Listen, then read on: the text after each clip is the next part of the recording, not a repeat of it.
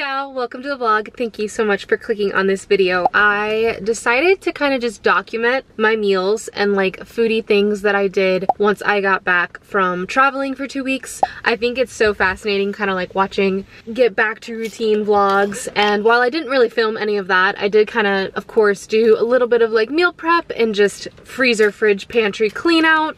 That was like a huge goal of mine when I came back from Florida, which was my last video. I like hate odds and ends. I hate accumulation in my freezer, and as you guys know, I like try to pump out my recipes as fast as possible and try to come up with as many recipes as possible, and sometimes I can't eat them all before they're gonna go bad or before I have to make the next ones. So I sometimes just chuck them in the freezer, and so that's why I like came home and my mission was cleaning out the fridge and the freezer and a lot of my odds and ends and stuff like that. So I definitely started off with a lot of meal prep and just getting back to like simple eating and simple meals. I made a nice like pesto chicken with a simple pesto salad. I love using those kinds of vegetables because you don't have to even cook them. It's kind of like my riff off of a traditional like Greek salad.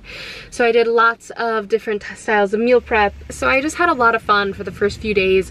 When I got back from Florida, just testing out and cleaning out recipes and trying new things and coming up with ideas. And I kind of just, instead of pressuring myself when I got home from Florida to come up with this big recipe video, which I'm so overdue. I'm gonna get back to recipe videos. I promise the next video will be a recipe video. I know I haven't posted one for a while now. I just didn't want to give too much pressure on myself to like immediately jump back into it. I kind of just wanted to feel myself out, feel out just getting back into a routine before I really pushed myself creativity wise. So I kind of just let the creativity come to me throughout the past week or two, kind of just coming up with recipes and ideas and just snacking on what felt good and kind of letting go and cleaning up my odds and ends. So it was a good kind of refresh, restart, that whole thing.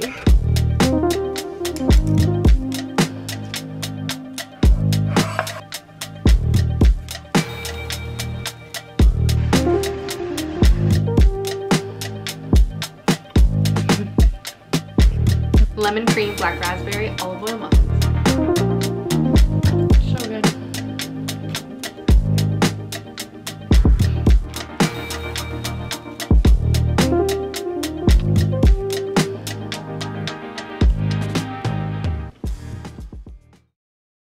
Ciao. I'm continuing the series of cleaning out my fridge and my freezer. So it's a beautiful spring day.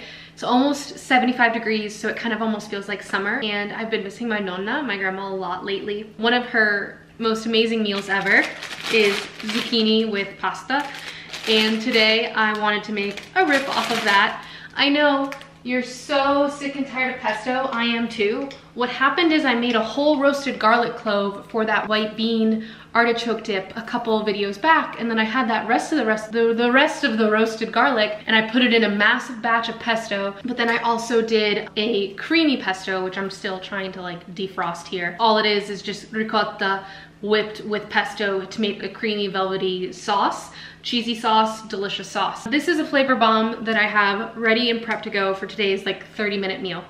I prepped another flavor bomb for this 30-minute meal I'm so excited about. It turned out absolutely incredible, and the reason I thought about this is I made a brown butter sage whipped compound butter in the fall and kind of thought it would be a great flavor bomb staple through the fall and through the winter. When you have produce, pasta, grains, breads, and then you have your proteins, you have all these amazing ingredients, but they need insane flavor to bring the meal together. The way to make an amazing meal is always a sauce. You guys have heard me say this a million times, but I made this incredible flavor bomb. It is a whipped compound butter with sumac, saffron, and citrus, along with salt, smoked paprika. Oh, I also put thyme, because everything always needs, in my opinion, always needs an herb as well to round it out. So I made this incredible whipped butter, and it will last on your counter for like 2 or 3 days whipped, and then you can obviously keep it in the fridge. And I love to roll it up like this, like a little piece of candy in parchment, and that way you can cut like nice medallions out of it. To make this a like late spring, all summer long staple is genius, because this goes incredible on fish as well as other proteins like chicken. To melt this and cook and saute up some beans, some white beans or something like that, or garbanzo beans in this, and kind of toast them in here. I'm gonna toast today some grains in it and then cook it, spread it on crostini and make these yummy crostini. You can spread it on your toast, any way you'd use butter, but now you have an insane flavor bomb of butter. The variations are endless of how much fun you could have with a compound butter. I think it's so amazing. So to make this a quick 30-minute meal, because now that I have my 2 flavor bombs ready to go, the sauce and the flavors of cooking, I'm cooking 3 different kind of components here. So starting off with the grains, doing a fridge and pantry clean out.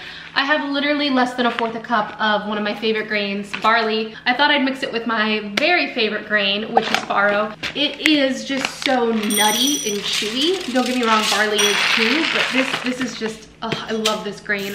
Not gluten-free though, so if you wanted to do this with quinoa, so I'm just gonna toast the grains in a little bit of the whipped butter. And then I have some broth here. You could use water. I just love to add as much as much flavor every layer as possible when cooking. You gotta think of layers and layers of flavor. And then I'm gonna make some sauteed zucchini, just like my nonna makes it.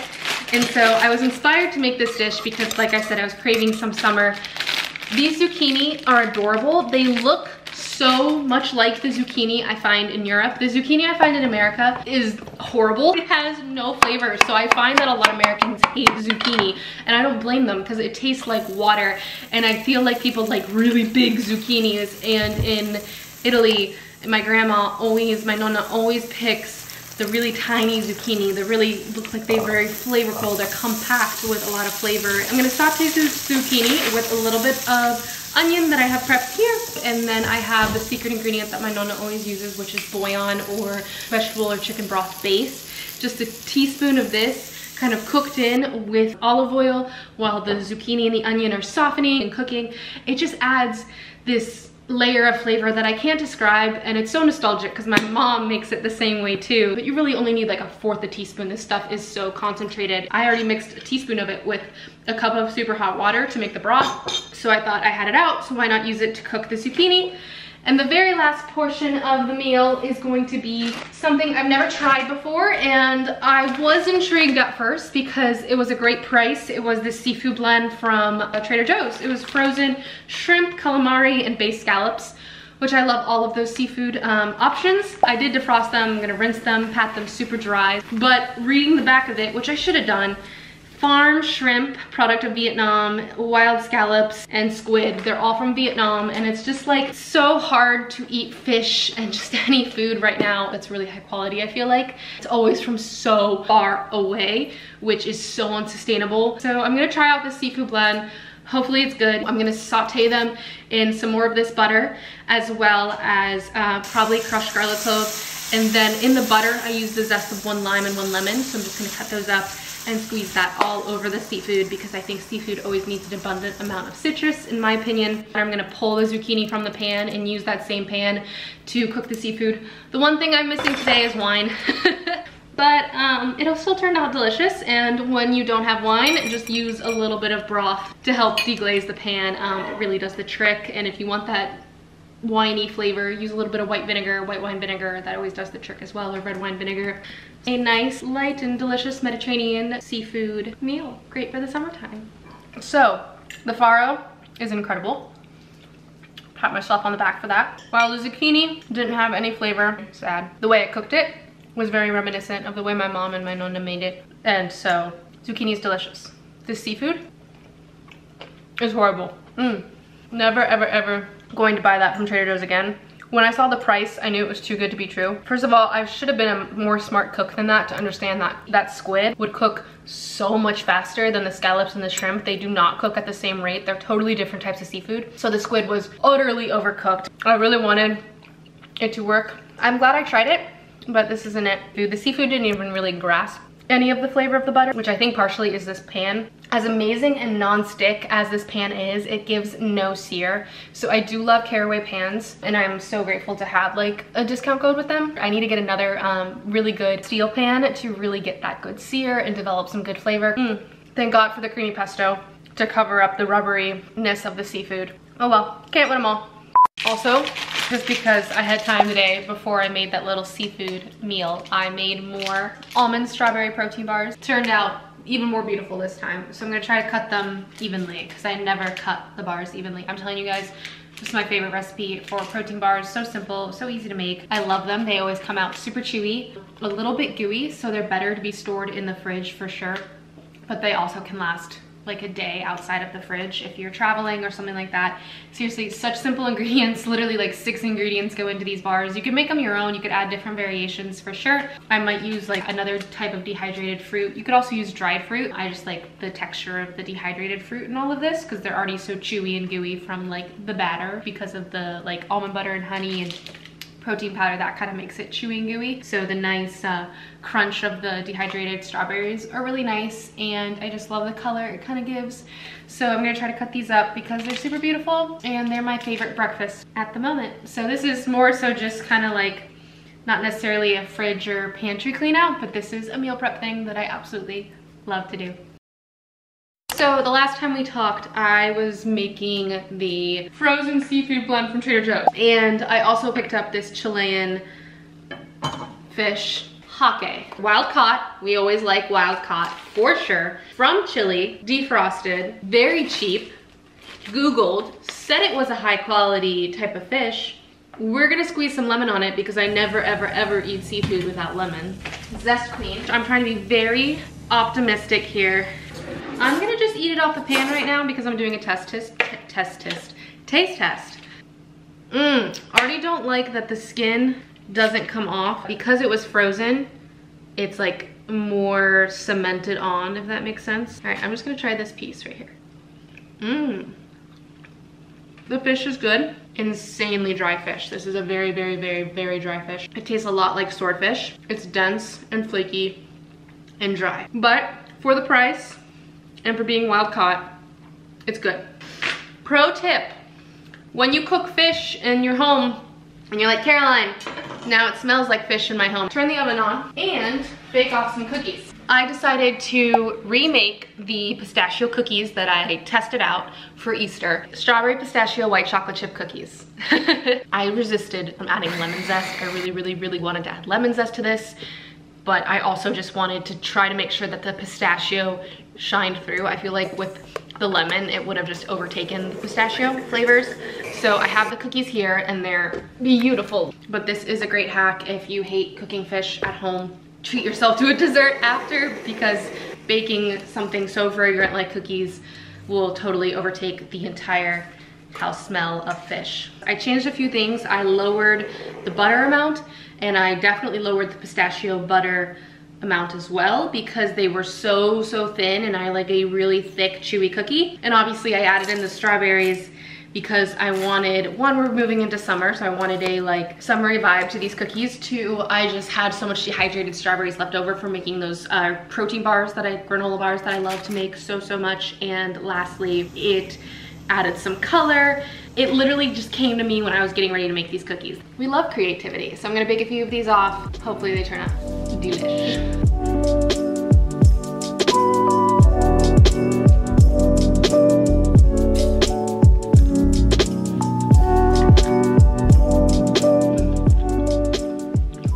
So it turns out the best thing that I made in April was the baklava granola. It's only May 8th, and I'm telling you, these are the best cookies I've ever made in my life. They're not too sweet. The right balance of tartness, berryness from the strawberries, the nuttiness from the pistachios, the creamy, super sweet white chocolate. They're thick, just like I wanted them to be, much thicker.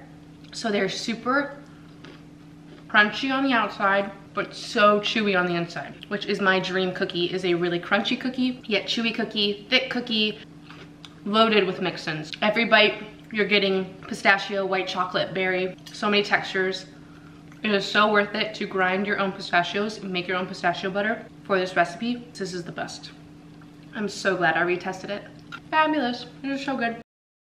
The next day, I'm about to run out the door, but I just stopped my morning right now to make my protein coffee. She's just the right amount of strength. And I said, you know what? I deserve a bite of cookie.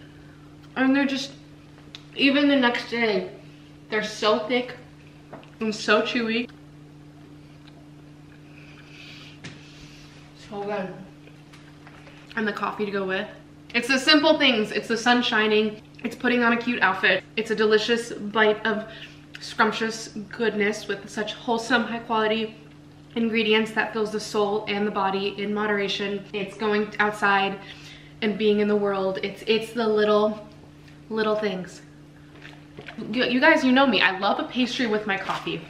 It is a habit I'll never give up. And I tried these a few weeks ago, not the ginger kind, the regular kind, and they were so delicious because they're the perfect mix of salty and sweet and buttery. And so yeah, this has just been a huge snack for me lately. Now stick with me here, with a bit of homemade preserves, aka jam, black raspberry. This is my favorite flavor ever. I love black raspberry. My mom makes the best black raspberry jam. We're almost to berry picking season, so I put a little bit of black raspberry jam, smear it all over the ginger cracker. And because ginger is such a like a peppery spice, something that goes so well with this for a little bit of protein and just variation, a little bit of salt. Parmigiano. I have a chunk of Parmigiano here. I have this obsession with salty and sweet, so I'm gonna take this sliver of Parmigiano and put it right on top of the cracker with the jam, and the peppery ginger complements the salty Parmigiano and then the really sweet berry jam, and it almost, the pepper ginger kind of flavor with the Parmigiano reminds me of cacio e pepe.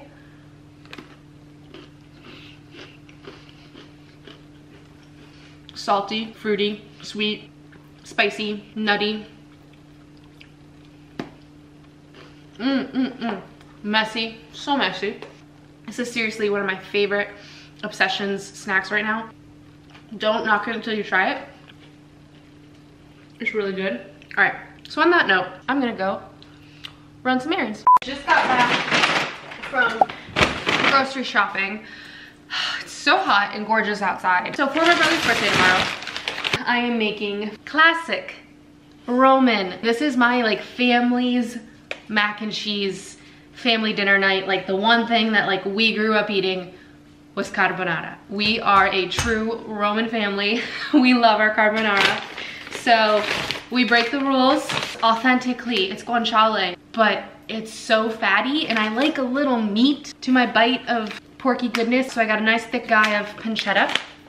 And then I'm also making him tiramisu, but I'm making a very special, fun tiramisu. I'm making a pistachio tiramisu. So I got some imported mascarpone. We have like an Italian grocery store near my Whole Foods and Trader Joe's area. So got some mascarpone. Gonna whip up a tiramisu right now because it should sit 24 hours in my opinion beforehand. So I got insanely good eggs, because not only am I making carbonara, which is basically raw eggs, I'm making tiramisu, which is basically raw eggs. And then I'm also making homemade pasta. We'll get to that, but that's basically raw eggs. Semolina flour, because like I said, I'm making homemade pasta. I can't make tiramisu without ladyfingers. The homemade ravioli that I'm making two versions. I'm making a pancetta ricotta filling, so a nice meaty one, and then I'm gonna make a lemon basil ricotta filling. So I got some espresso to dip the ladyfingers in for the pistachio tiramisu. I know I'm so annoying, I'm like, Jada, pistachio tiramisu.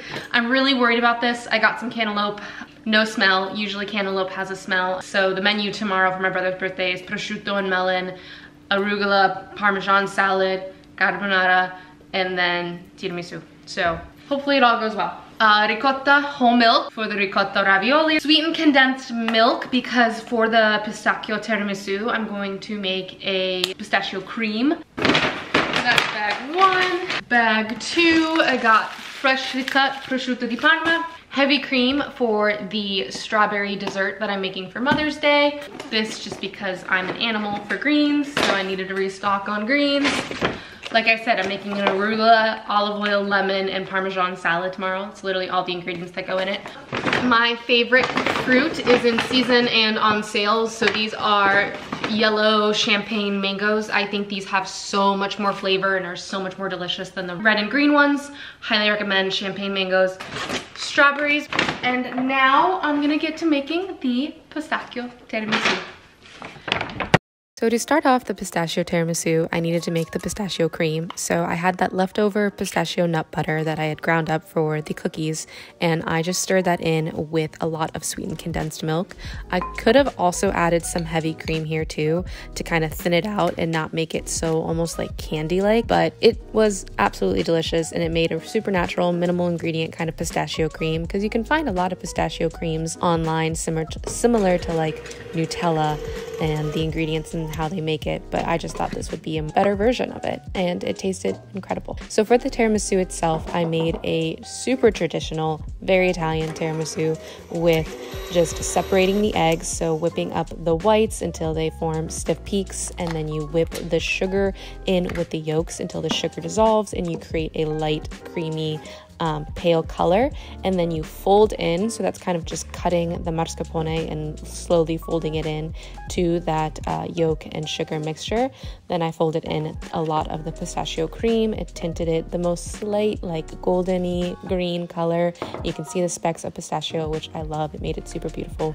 And then lastly, you fold in the whipped egg whites that were at stiff peaks, trying to make sure that you're keeping as much air in the cream as possible. It will feel a little bit loose, but that's why I say I want it to like sit for at least 24 hours, because when it sits for a while, that cream really firms back up and creates that, you know, traditional thick tiramisu cream.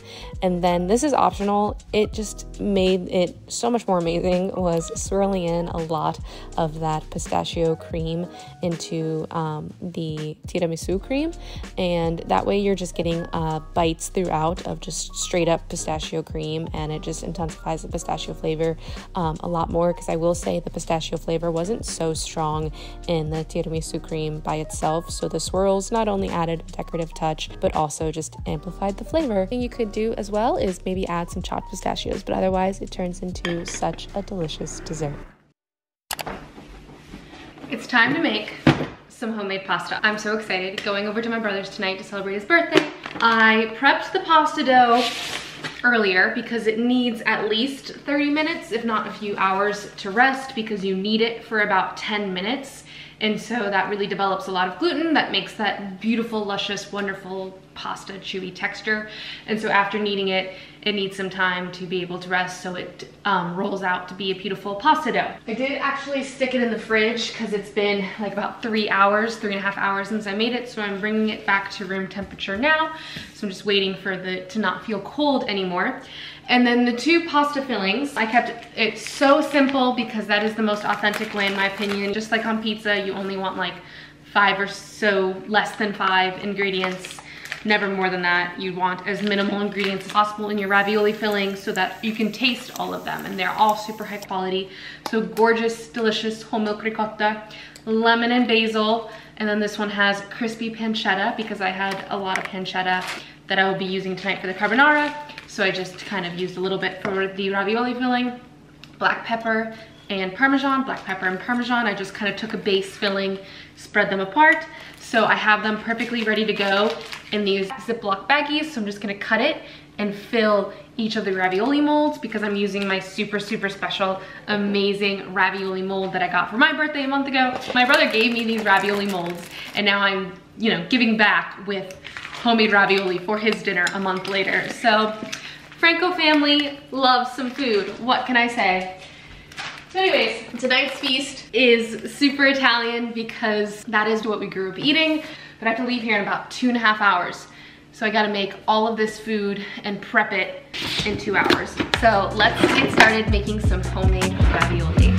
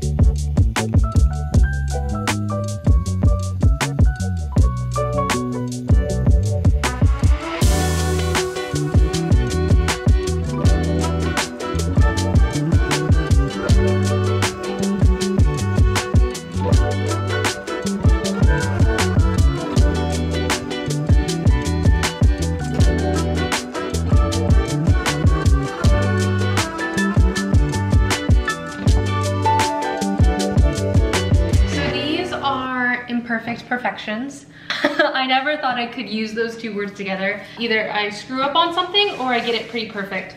But these are so not perfect because these are the first time I've ever made them, but they are beautiful. These have to be the cutest pasta shapes in the whole entire world. I'm obsessed, and I think it's time to pack it up. Let's go.